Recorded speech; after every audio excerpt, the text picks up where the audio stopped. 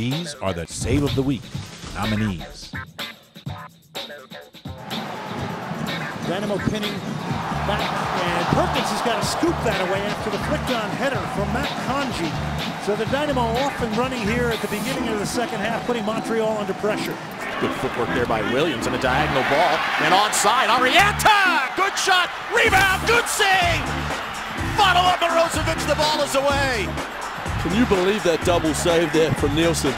The White Puma coming up huge and big chance lost.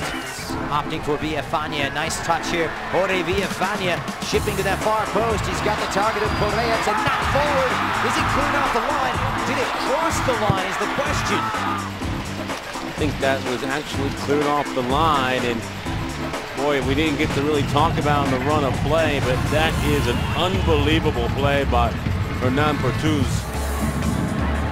Espinoza, will he go for distance? That's an affirmative. And a big save, a diving effort from Andy Greenenbaum.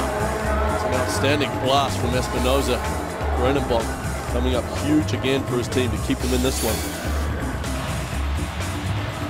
Eddie Johnson once more. Montero with a corner off the post. So close.